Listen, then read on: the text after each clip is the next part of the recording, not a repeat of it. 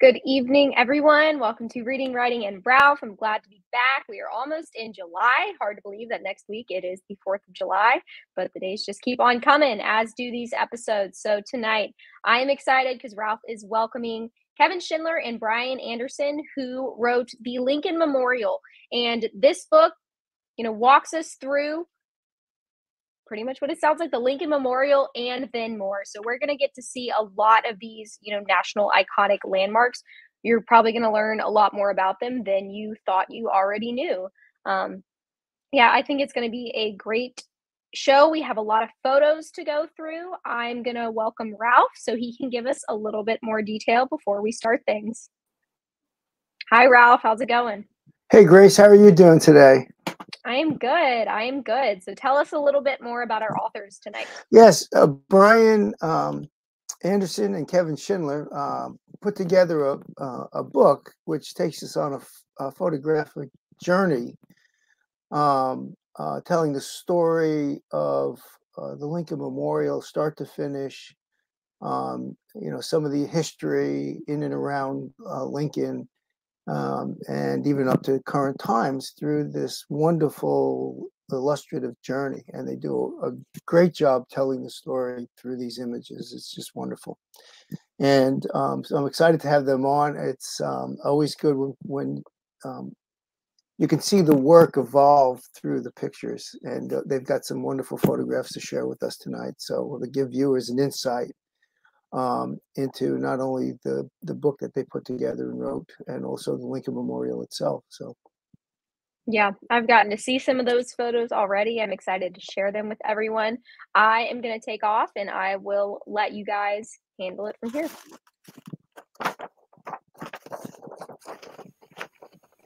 Hi, Brian. Hi, Kevin. How are you guys doing? Hi, Ralph. Great. Whoa.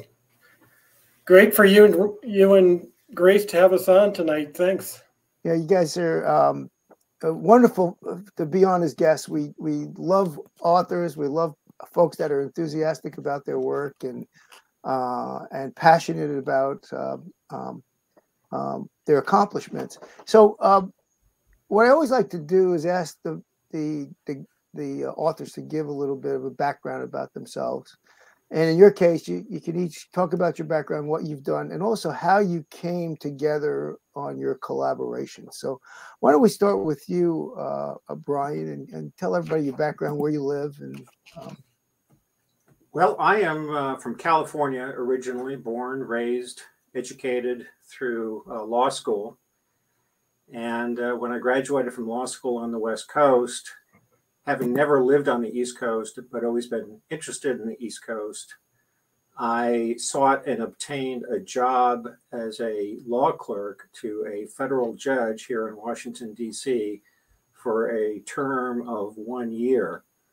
And the plan was to go back to San Francisco after that job was finished. But like so many people who come to Washington intending to stay here for a short time and go back home, I never went home, and I have been a Washingtonian for 36 years. After my clerkship, I spent a couple of years working in the federal government, and then in the late 1980s, I joined an international law firm, spent 30 years defending class action lawsuits all over the country, and retired in 2012.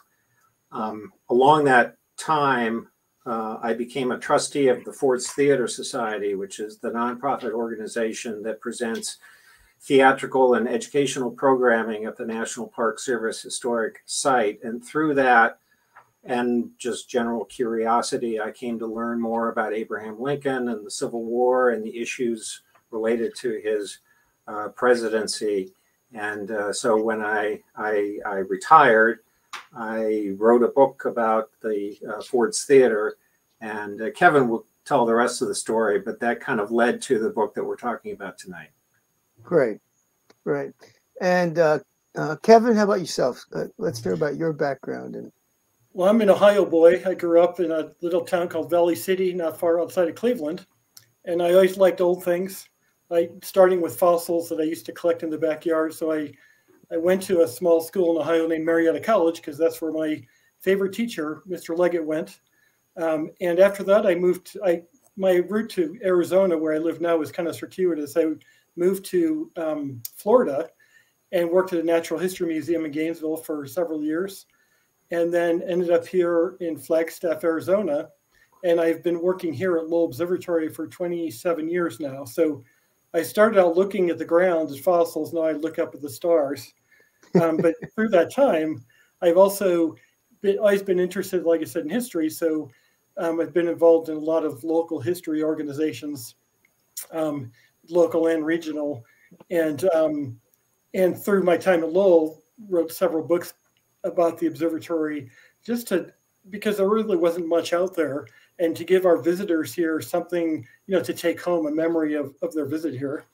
And so, so I've been here for a while, but I always, one of my favorite monuments is the Lincoln Memorial. And I first saw it when I was in college. I was on the rowing team at Marietta College, and we had an event against Georgetown. And so we rode down the Potomac, and the day before the race, I think we went further than we were supposed to past the boathouse, but we kept going. And that was my first view of the Lincoln Memorial. And it was inspiring. And it would be, a couple decades before I was able to actually see it. But eventually I could not only see it, but this book came out of it. Yeah, I remember. I think most people will remember the first time they saw the Lincoln Memorial. I was an adult the first time, and much like Brian, I relocated from New York City to Washington and never left. And I remember seeing the Lincoln Memorial for the first time, and it was just overwhelming. Let me ask you a question, though. You're out there in Flagstaff, Arizona, and you're on the observatory. Are the people out there as fascinated with the alignment of the planets as they are here? Well, I don't know if I'd say as much, or maybe even more so, because Northern Arizona is a mecca for astronomy. Where I work at Lowell Observatory, it was founded 18 years before Arizona was even a state. Mm-hmm. And so, Pluto was discovered here, the first evidence of the expanding universe, and there are other astronomy organizations in town. So, and Flagstaff is also the world's first international dark sky city, meaning we have regulations keeping the skies dark. And so there's a real connection with the universe. And the alignment of the planets is really cool. Yeah, we see it here. It is really cool. So, so how did you guys come to collaborate, not only on this project, but other projects in your past? I think you've collaborated on some in the past. So talk about that a little bit. This is actually our first collaboration. Okay. And I had done several books with Arcadia down in South Carolina, these books about Lowell Observatory. And a couple of years, 2018 or 19, I can't remember, I was talking to one of my editors there, and I had realized that the centennial for the dedication of the Lincoln Memorial was 2022. And I just brought this up and I said, what's the book? You guys must have done a book about Lincoln Memorial, and with the centennial coming up, it's natural. And she said, we don't have one. I'm not sure why, but the Lincoln Memorial is the most visited, or one of the most visited places in Washington. We sure as heck should have one. Would you like to do it? And I said, well, so outside of astronomy and local history, but I've always had a fascination, and I'm pretty familiar with Lincoln. And so they said, okay, we'd like you to do this, but we'd also like you to have somebody that lives in DC, because this is a press that focuses on local stories, and having somebody in DC makes sense. And so I looked I thought, okay, who would be a good author? I looked at Arcadia's list of publications, and there was this one about Force Theater. I thought, my gosh, how perfect is that? There's somebody who's an expert on Abraham Lincoln and Force Theater, and his name was Brian Anderson. And so I can't remember how I stalked him and tracked down contact information, but I was able to. And he, I don't know, in a moment of not making a good decision, he answered the phone, I think, and we ended up talking. And that was kind of the formation of it, and it's been a really great journey since then. Now, how did you come up with the concept to do it in a pictorial fashion? Well, if we could have the next slide, when we were thinking about the Lincoln Memorial, talking about a project, there have been a lot of books, certainly a gazillion books about Abraham Lincoln, and a gazillion -1 books about the Lincoln Memorial, but many of them are, tour guide books or things that you would pick up in the gift shop that are, brief stories. There are, I think, the three best comprehensive books. There are the three shown in the bottom here, and they have pictures, but they don't. The Lincoln Memorial is such a great photographic story, and all of these have some pictures, but none, like a picture book per se.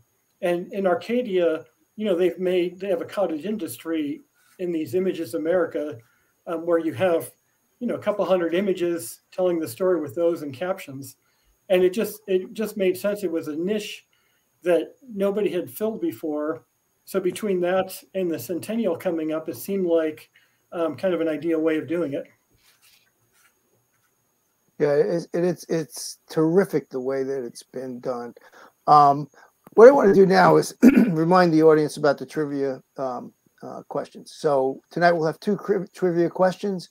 Remember, the first one to type in the comments section with the correct answer wins. You can look it up on your phones. You can, if you need to, you can use Google. So let's start with the first question. So again, first person to type in the comment section the correct answer. So the question is, how are Alaska and Hawaii honored at the Lincoln Memorial? All the other states are wrapped around the facade with their names and their states and the dates they were entered into statehood. Alaska and Hawaii are not. So how are they honored? So let's talk about Lincoln for a second.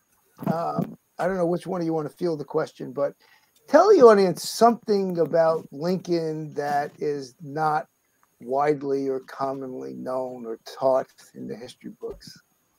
Well, so Alf, I'll take this one on because given my work with Ford's Theater, having written the Ford's Theater book and now working with Kevin on this book, I wouldn't say I'm a Lincoln scholar by any means, but I sure have read a lot of things about him. And there are a lot of quasi-obscure facts about him that, frankly, most people probably already know.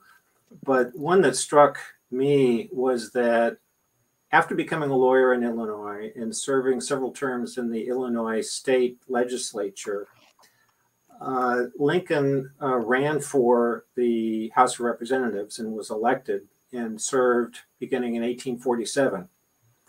But he decided before he even won that election that he would only serve 1 2-year term. There were other Whig, he was then a Whig, remember the Whig Party. There were other local Whig politicians in his area of Illinois who he was friends with. And he essentially made a deal with the other Whig politicians. Look, let me run for the House now. I will serve 1 term, step aside.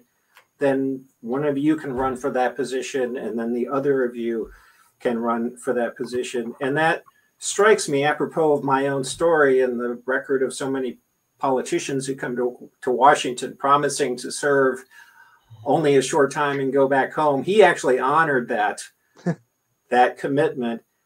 But and coincidentally, however, during that 1 term that he served in 1848 as a member of Congress, he was in attendance in person at the laying of the cornerstone of the Washington Monument.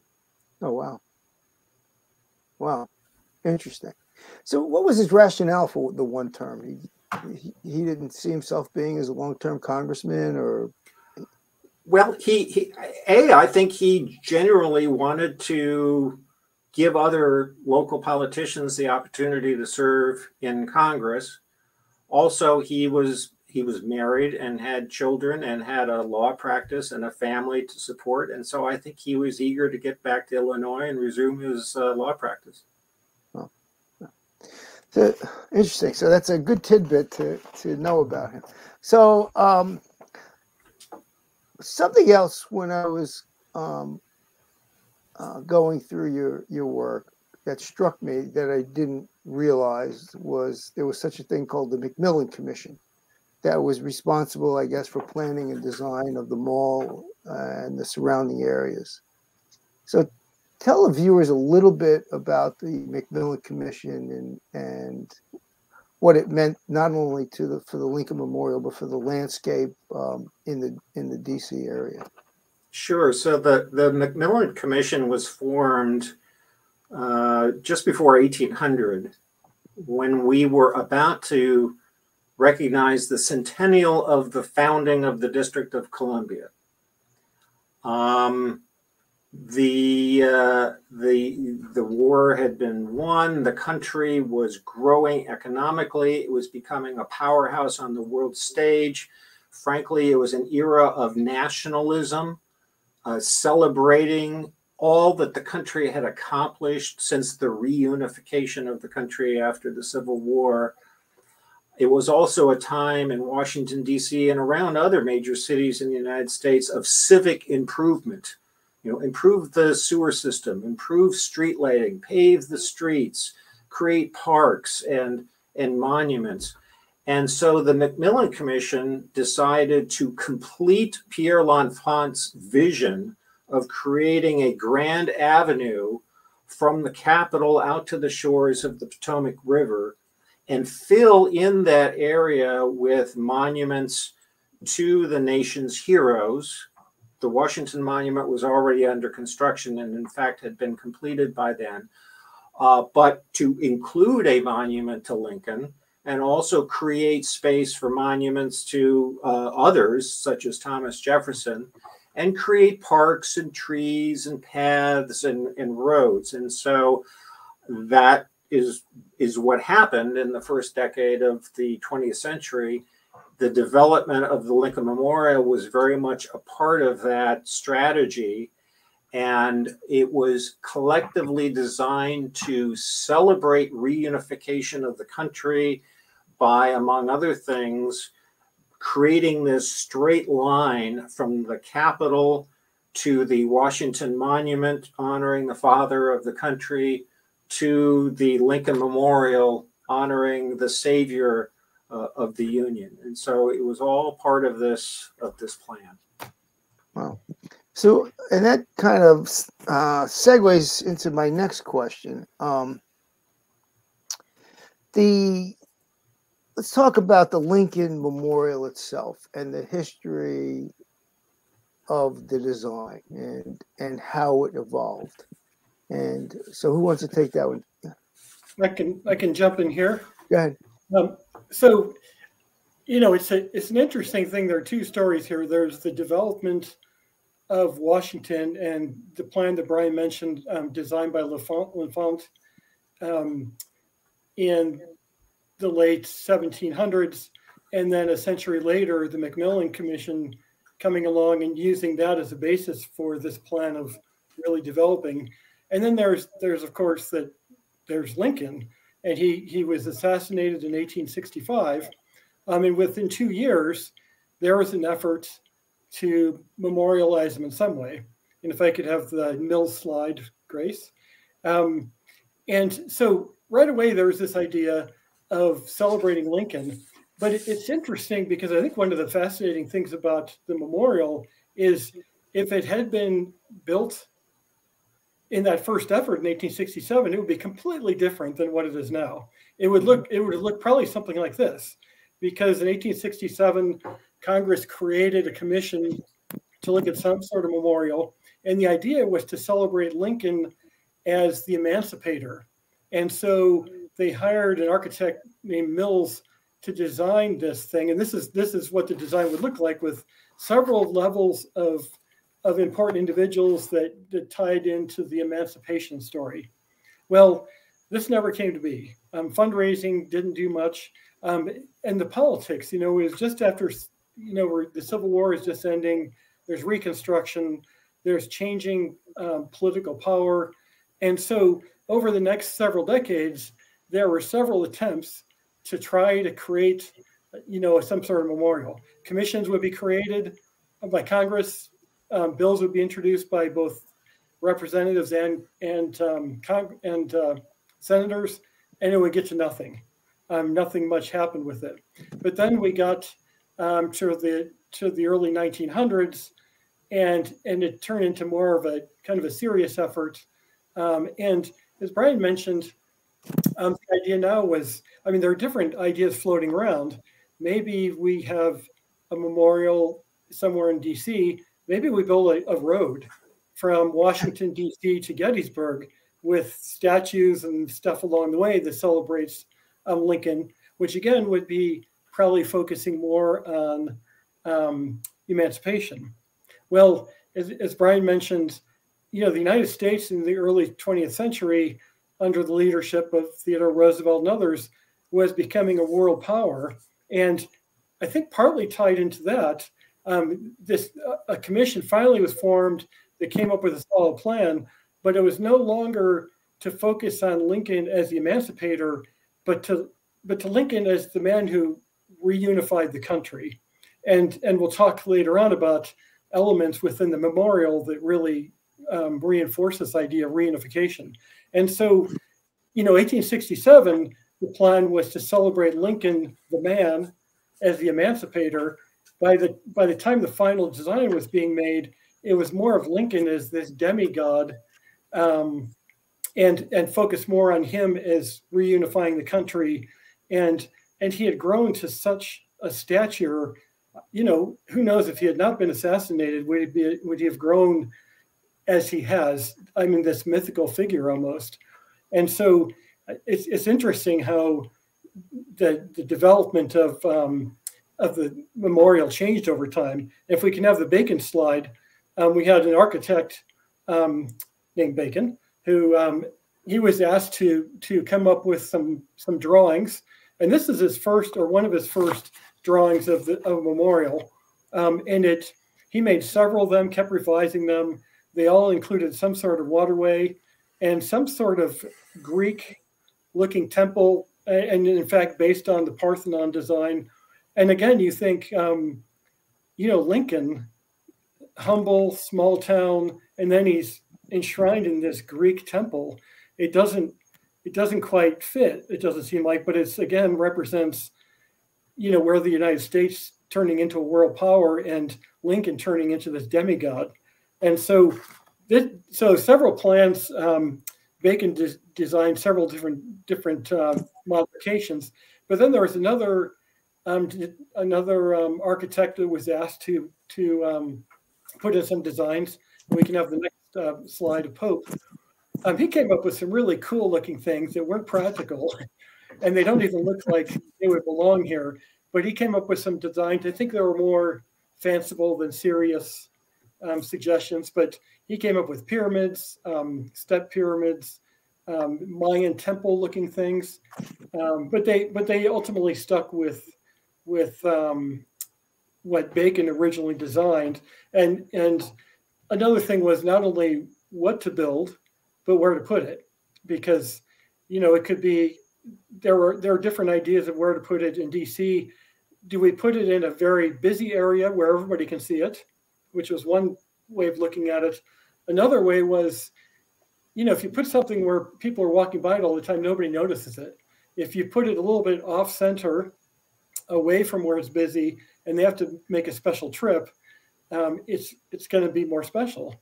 And so it ultimately ended up going, where it's located at the west end of the mall, the National Mall, which, by the way, a few decades earlier had been underwater. It was before the dredging of the late 1800s.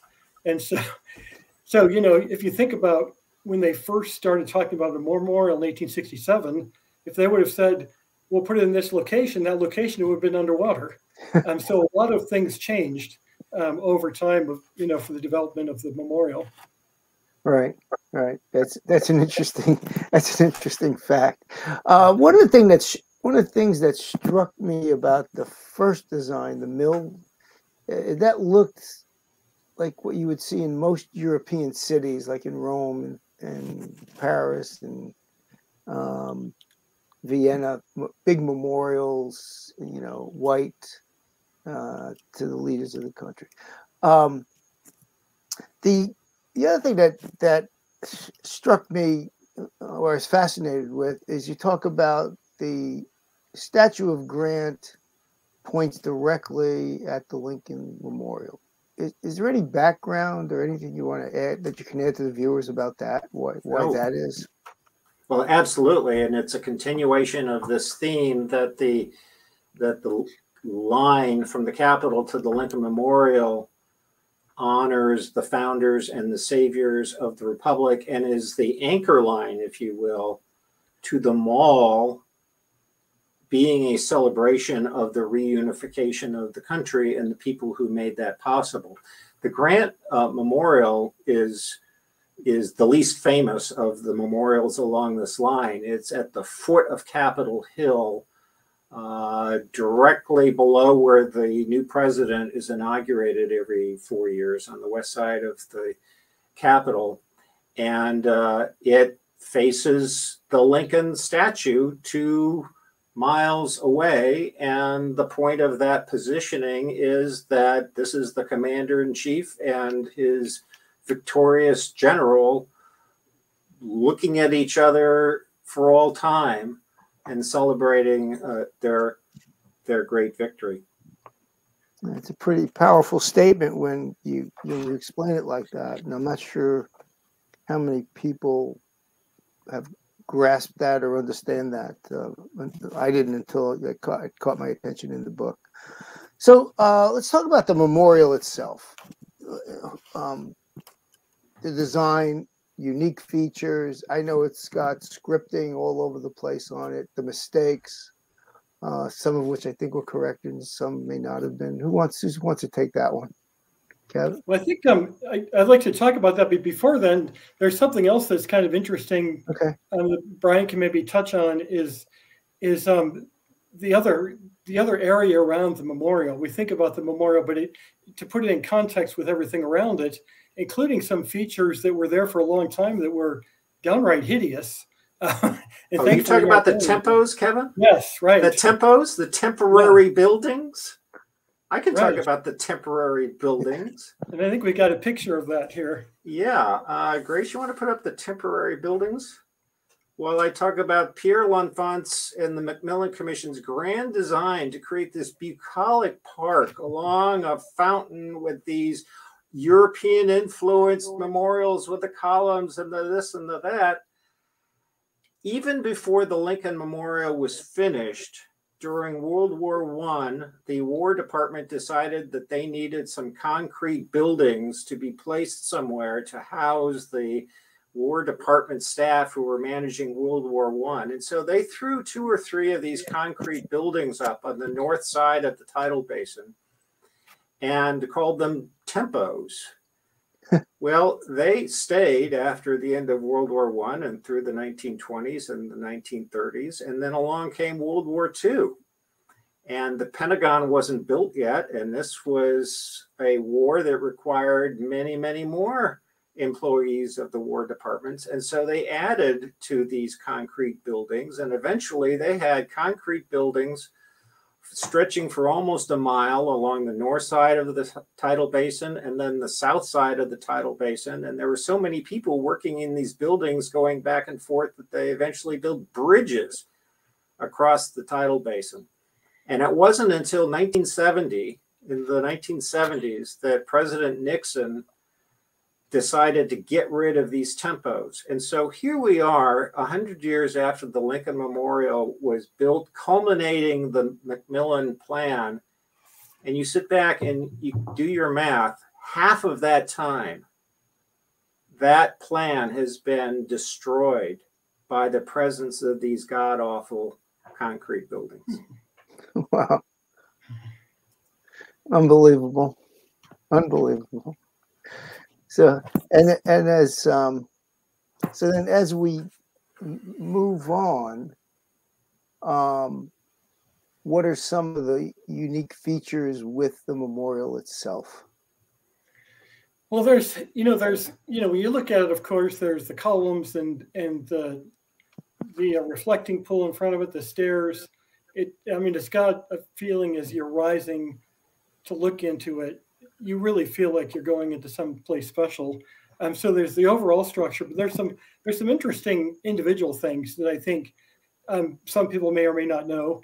One, I'm a little bit close to because it has to do with Ohio. If we can have that picture. Ohio, for those who are from Ohio, somewhere along the way, we remember that Ohio was admitted to the Union in 1803. And so there are two levels, two freezes that include the states. One level has the states that were in the Union when Lincoln was president, and the upper one shows the states that were in the Union when the memorial was finished. And so in both of them, Ohio is listed, and the year is 1802. Well, as it turns out, Congress in 1802 had given Ohio the right to organize into a state, but Ohio didn't actually do it till 1803. But for years, there was debate on when did Ohio actually enter the Union, 1802 or 1803. And when the memorial was finished in 1922, at that time, there was still this confusion. So in the memorial, it was put as 1802. Well, in 1953, Congress finally officially said, okay, we're going to designate 1803 as the official year that it came in. So by that standard, these years are wrong. I don't think anybody's going to go back and chisel in an extra numeral there. So that's one of the interesting things that is off by a year. Another thing that's kind of interesting, if we can have the misspelling slide, is on the north wall, in the north chamber. So as you walk in, it's to the right. There's Lincoln's second inaugural address. And if you read down closely, and if you can see it in here, there's the word future. And if you look closely, that was actually chiseled as an E. And they fixed it by kind of covering it up, and you can't see the black as well. But if you're standing in front of it, you can clearly see that mistake that they cleared up. I think another thing that's kind of interesting are the columns. When you look at the columns, again, it's based on the Parthenon in Greece. But if you count the columns, the exterior columns there are 36. And that's the number of states that were in the Union when Lincoln, when Lincoln was president. So I think that's an interesting thing. There's a lot of symbolism within the memorial. And as we talked about, there's a lot of unification. And with these columns, the idea, if you lost several of these columns, which kind of represent the states, it's not as stable as if they're all working together. One of my favorite things, quirky things, I guess, with the memorial is something that most people don't see. In fact, we haven't seen it. But underneath is called the undercroft. So you have, you go up the stairs and there's the statue, and then you can go downstairs and there where the restrooms are, and there's a display. But beneath that, it's sort of like a big basement. And it's really interesting if we can have the stalactite slide, because the floor of the memorial is marble, which is calcium carbonate like you would find in a cave. And so through the years, water has seeped through that calcium carbonate and created stalactites hanging from the ceiling of the undercroft. So that just doesn't seem right to have those in a building of any kind. No, it doesn't. Those are unusual. And there's one more thing I thought I would mention. Of course, one of the most famous scenes, I guess, at the Lincoln Memorial is the 1963 March on Washington and Martin Luther King making a speech. And if we can have the MLK slide, I don't know, whenever I go there, I'm amazed by how many people walk over this and don't realize it. There's this inscription where King was standing when he made his speech. And it's on the upper level of the steps, but it's when you stand there and look out and you think back to 1963, and imagine him standing there with that throng of people. It really gives you goosebumps, I think, to be able to stand there in the same location. Yes, I think you're exactly right. And that was one of the things that struck me was how the the gatherings and the rallies at the memorial changed over time. And I want you guys to talk about that in a minute. But we do have a winner for the first trivia question. Grace? Yes, we do have a winner. So the winner was one of our regulars, Nancy Gorski. And the answer to the question was there are plaques in the plaza that feature these two specific states. Great. And I'll give the second trivia question. So we'll see if we can see who's paying attention out there and get the second one right. I think this is a pretty easy one. So which was the first movie to feature the Lincoln Memorial in extended scenes? So again, what was the first movie to feature extended scenes of the Lincoln Memorial? So the first rally that took place was at the dedication, and I went. If I don't know if you have a picture of that or not. We do actually, yeah. Yeah. It's the dedication picture, and the designers of the Lincoln Memorial did not leave documents explaining what they wanted the memorial to be used for, other than people showing up and looking at the statue of Lincoln and the engravings of the speeches. But over time, different politicians, different organizations, and just normal people have come up with a wide array of things to do at and around the Lincoln Memorial. And the first of these was the formal dedication ceremony on Memorial Day of 1922. We just celebrated the centennial of that a month ago, at which eminent politicians, President Harding, former President Taft, who was instrumental in the design of the memorial, with a special guest, Robert Lincoln, the eldest son of President Lincoln, who in his own right went on to have a distinguished political career. He appeared. It was his last public appearance before he died 4 years later. And that was the formal dedication of the memorial. The speeches in that ceremony very much emphasized Lincoln's role as the reuniter of the country. And with the exception of one Black speaker who attempted to remind the country in 1922 that we still had a long way to go to achieve Lincoln's vision of civil rights for all Americans, especially Black Americans, his remarks were de-emphasized in favor of the theme of the day as reflected in the design of the building. But after that ceremony was over, people took things into their own hands. And 40 years later, there came an event, 1939, a Black opera singer named Marian Anderson was scheduled to give an Easter concert at the nearby Constitution Hall, owned by the Daughters of the American Revolution. Well, this is a time of continued segregation in Washington, D.C., as elsewhere around the country. And she was informed that because she was Black, she would not be allowed to sing at Constitution Hall. Through the intervention of Eleanor Roosevelt and Harold Ickes, the Secretary of the Interior, which controls the National Park Service, which owns the Lincoln Memorial, the event was relocated outdoors to the front steps of the Lincoln Memorial, which proved to be a watershed event in turning the memorial into a symbol of Lincoln's role as the great emancipator. This event was broadcast live on the radio. It had huge numbers of attendees. It received great publicity, and it was viewed as a rebuke to segregationists. And that is what led to its becoming a forum for civil rights protests, culminating in the 1963 event featuring Dr. Martin Luther King.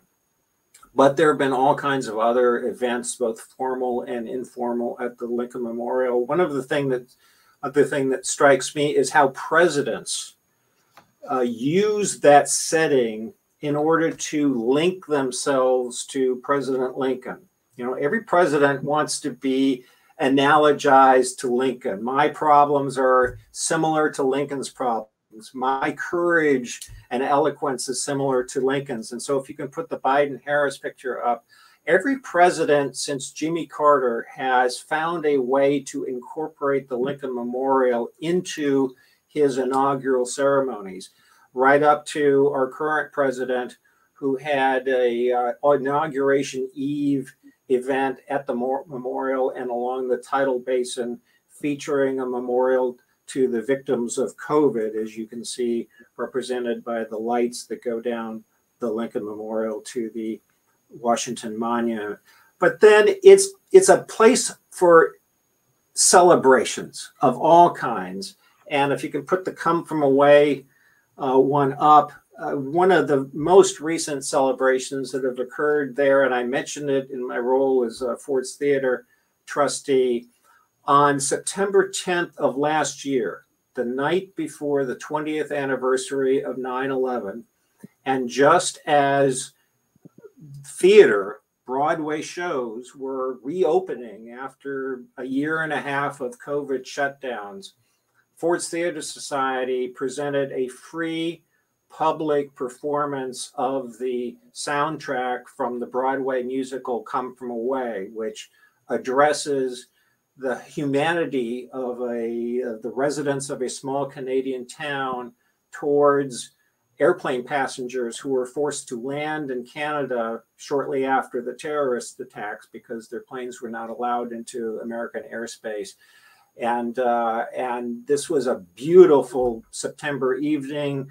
People brought their lawn chairs and enjoyed this great free concert. And and I was fortunate to be there, and it just reminded me, sitting there as my book was completed and about to go to publication, that's why the memorial exists, and that's why people love the memorial. Yes, it's quite a place, and it's become a spot for rallies and protests and everything else. And and if you look at where I was going with the gatherings, if you look at the first rallies way back when 100 years ago and the rallies today, how the attitude and the cultures and the temperament of the people that are there have kind of changed, and it almost is a microcosm for the state and the temperament and the cultural aspects of the country. And I think that indicates the significance that the memorial has played as a location for important events, because there have been a lot of important events, a lot of places, and there are photographs of them. But at the Lincoln Memorial, for decades, one after another, a march, something for civil rights, a celebration, a concert, a play, presidential elections. There are these iconic moments that are captured. And when you put them all together, it's like a family album where you look at look at Susie, how her chair used to be, or her glasses are so funny. I mean, you see how culture has changed through time, because we have these pictures throughout the entire 20th century and going into the 21st, that because it's been a site of important events and because it's been photo documented, it's a really great way of looking how styles have changed. And you said attitudes also, the ebbs and flows of how people feel about their government, about their place in life, and a lot of other things. Yeah, and the appreciation for Lincoln and the memorial sometimes come across subtly. And I know in the book there's a picture of Nat Stadium with the introduction of the players, and in the background to that is the Lincoln Memorial. And for as many times as I've gone to Nat Stadium, I've never noticed it.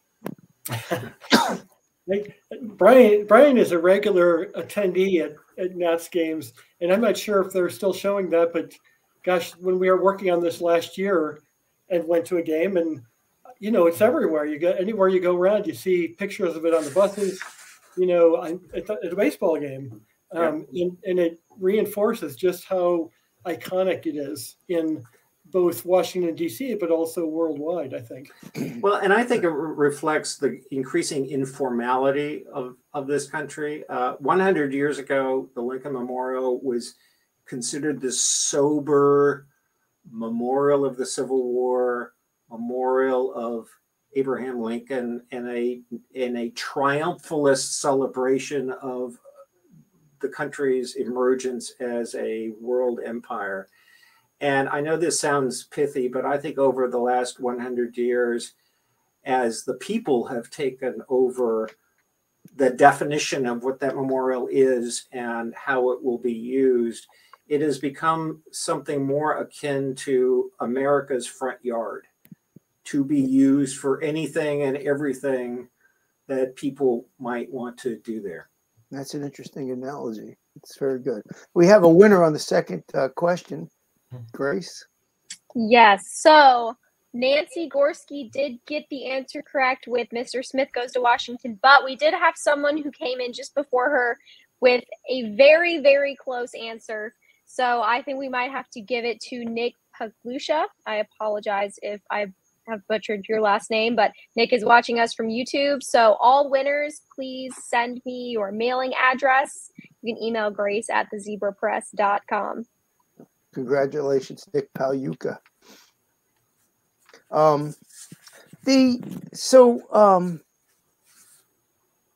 What's next? Where do you take this? Either the Lincoln Memorial or your next project? Any thoughts as how it evolves from here? Well, one thing is, the centennial of the opening of the memorial, the exact day was this May, several weeks ago. But it's something that we continue to celebrate, and so we certainly want to do things like this, these radio shows, and build awareness about the memorial. And that's what the book is for: is to build awareness about it and celebrate this iconic part of Americana. And then in terms of the future, Brian and I have sort of informally chatted about, are there other places on the mall, for instance, that are underrepresented that could be highlighted in a photo book like this, for instance. Yeah. I've not necessarily wanted to just do this sort of book, but these Images of America books are really great for today's society where our attention span isn't quite as long. It's a lot more, we live in a more visual world, and to be able to look at these old pictures that several years ago, they just weren't available. And now they're just a lot more available, and to be able to share those and tell more stories, I think is an exciting prospect.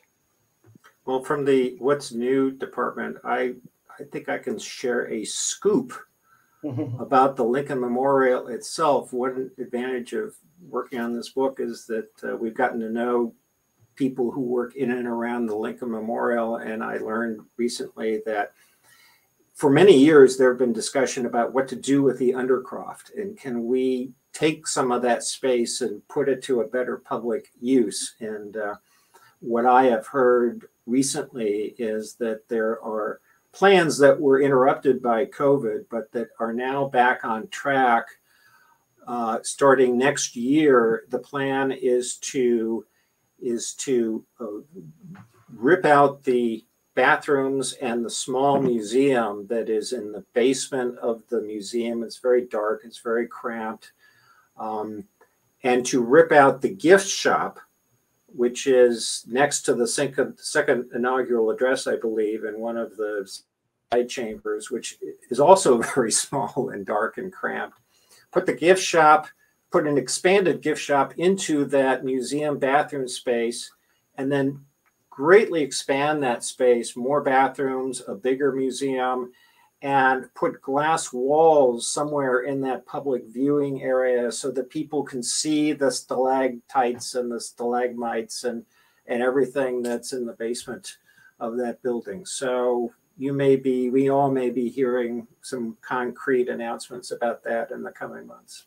That would be great. Good ideas. Well, Kevin, Brian, it's been great having you on. Thank you for sharing the insights about the Lincoln Memorial and the mall in general with our audience. And good luck on your next ventures. I hope it's another a great pictorial journalistic a view of whatever, whether it's the Lincoln Memorial at the with the project you just spoke of or something else. Never know. But thanks for coming on. It's been wonderful. Well, thanks so much, Ralph, to you and Grace. This has been a lot of fun.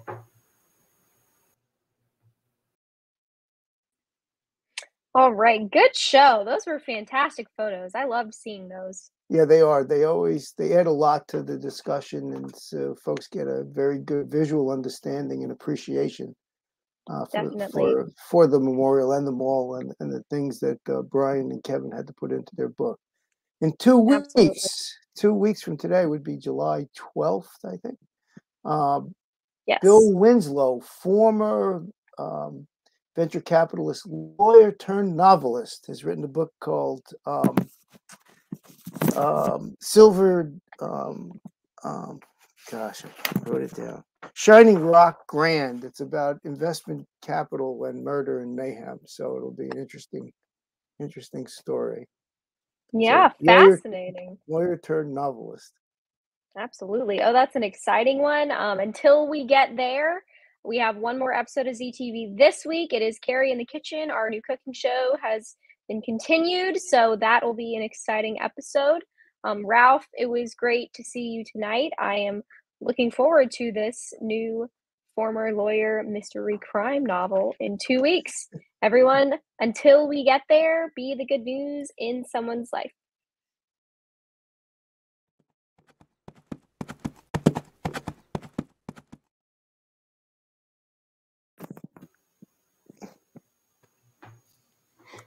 That's a wrap.